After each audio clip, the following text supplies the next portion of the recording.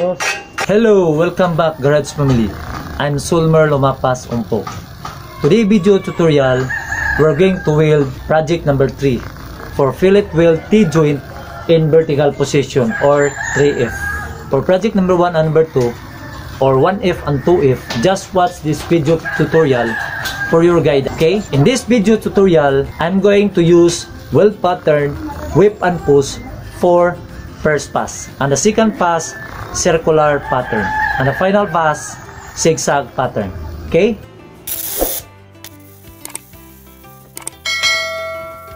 Deposit first bead uphill progress using whip and push pattern for whip motion using E6011 with DCEN Polarity, then 80 amps current setting, okay?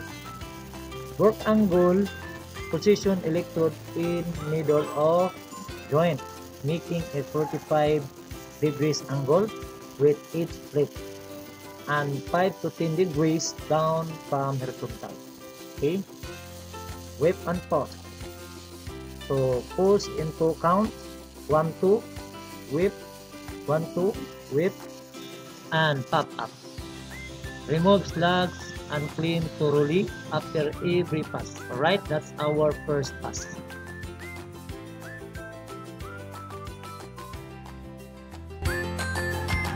Okay, for second pass, gamit taning E7018 nga electrode. Atong gamiton nga pattern, circular pattern. Yung naniyo nato.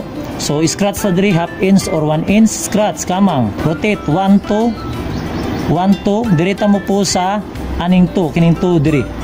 Kaya na 1 2 abot diri 1 2 1 2 1 2. So atong arc length nga gamiton short arc length gyud, short arc length, okay, all the way through, okay?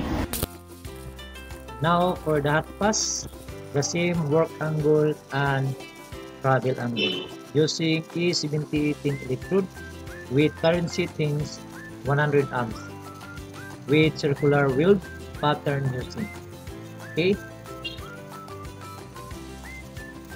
Push up the shoulder, 1 2 whip, 1 2 whip, 1 2 circular, 1 2 circular, 1 2 1 2 circular, 1 2 circular, 1 2, all the way through, okay?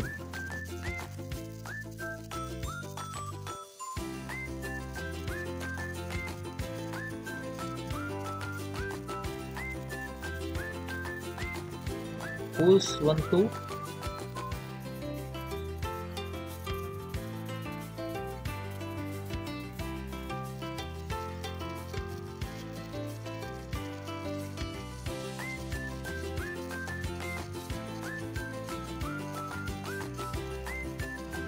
and then pop up. So muna atong hot pass. Gini na atong pag-circular counterclockwise, push ta diri gini na. Dayon unya overlaying ta ato siyang sapawan karon clockwise na siya. Scratch na to diha, scratch tuyok na diha. 1 1 2 1 2 circular pattern, 1 2 1 2 1 2 1 2 1 2. Dirita mo post na pod clockwise ta, okay?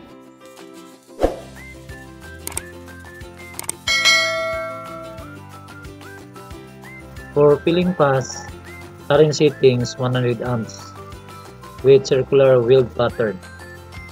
Push in right side shoulder or 2, okay?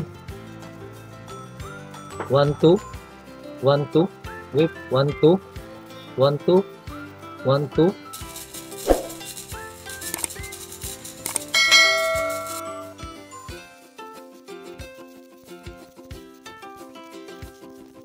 Okay, push at the right side 2 or shoulder. 1 2 whip, 1 2 whip, 1 2 circular, 1 2 circular, 1 2, all the way through, okay?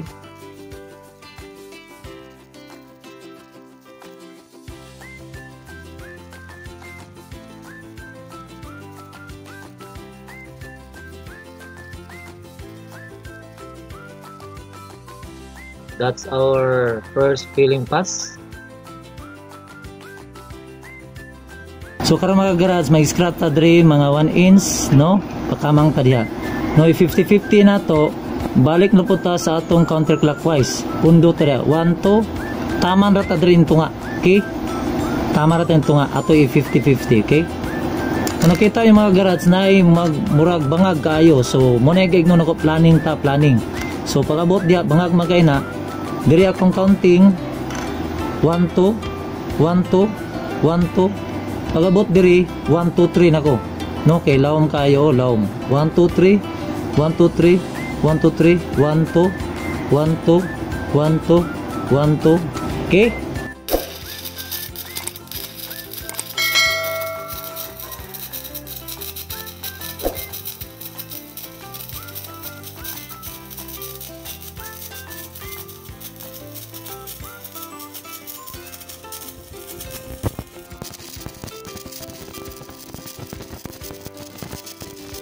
Now for second filling pass, the same current settings, 100 amps, weld pattern, and work angle, travel angle. Okay. Now we do 50-50. No, we push at the left side shoulder. Okay, all the way through.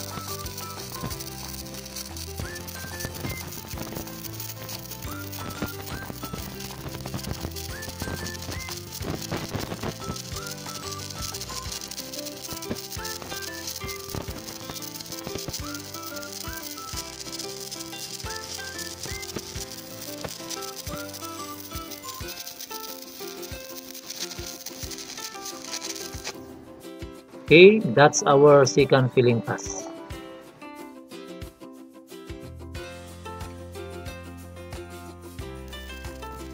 Now for third filling pass, using E7018 electrode, I adjust the current settings into 120 amps. But the same polarity, DCEN, circular weld pattern, and work angle and travel angle are the same. Okay? I push in the right shoulder or 2, then rotate clockwise until the shoulder of our third filling pass, all the way through. Okay.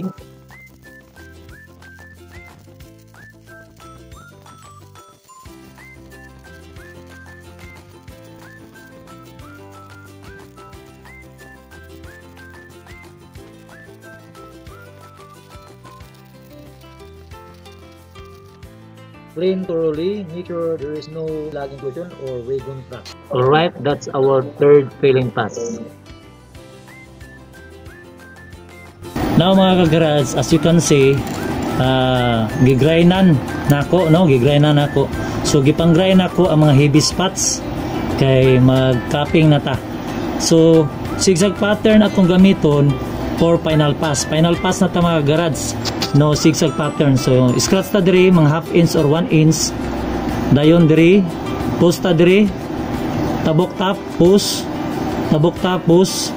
Tabok tap, push. So atong pag-cross pas. So push 1 2 1 2 1 2 1 2 or depende sa yung counting mga garage, no? Kung nag-count mo og pag-scratch niyo 1 2 3 pag-abot 3 1 2 3 yapon 1 2 3 1 2 3 1 2 3 1 2 3 1 2 3 1 2 3. So mas maayo mag-counting mga ka-garage, no? Kay ang uban mo nato ang gitanaw arc blue, dili ang gitanaw ang weld paddle. So ang weld paddle mo ta mo tan-awon. So kung dili pa ka kamaon sa magtanaw sa weld paddle, so pwede ta mag-counting 1 2 1 2 1 2. So balance siya kung zigzag na. So ginina nag-circular ta, dirita ni push 1 2 tabok across 1 2 tabok padulong diri 1 2 1 2 1 2. So lahi ang technique sa circular. Karon zigzag na pod, scratch sa diha, scratch. So 1 2 3 tabok 1 2 3 tabok 1 2 3 tabok 1 2 3 tabok 1 2 3. Paspas ang atong pagtabok. Okay?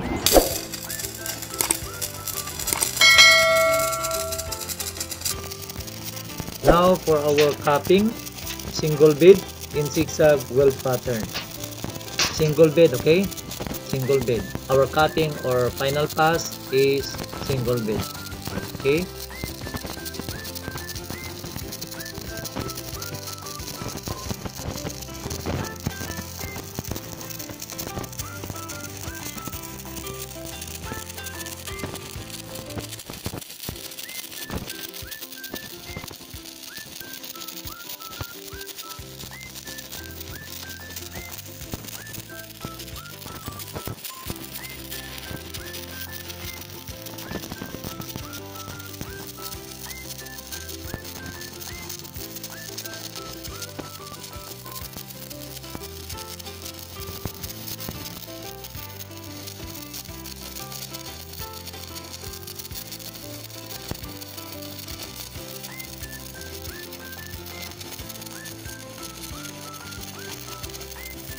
So karon mga garage atong pagtayin ni scratch ta diri, no? Scratch tayin gikan ta diha. Diretso ta 1 2 1 2 1 2 1 2 1 2 all the way through. Okay?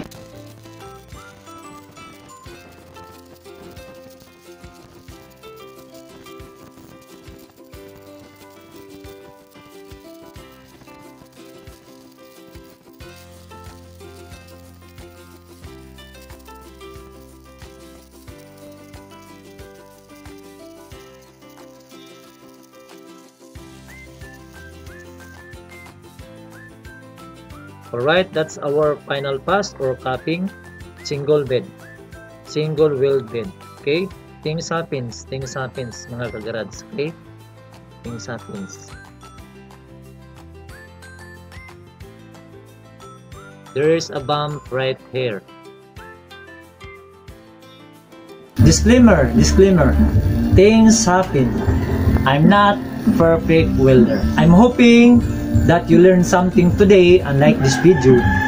Please don't forget to share, like, and click the subscribe button and notification bell so you will be notified for my updated video tutorial. And to all my garage family, thank you for always supporting BroSulGarage. For Tagalog version in welding tutorial, please support this channel, okay? And hopefully after this all project in Bisaya version, I will make a Tagalog version in welding tutorial. Okay? Gusto nyo ba ng Tagalog version mga kagarads? Just leave me comment kung gusto nyo or hindi. Leave me comment in the comment section.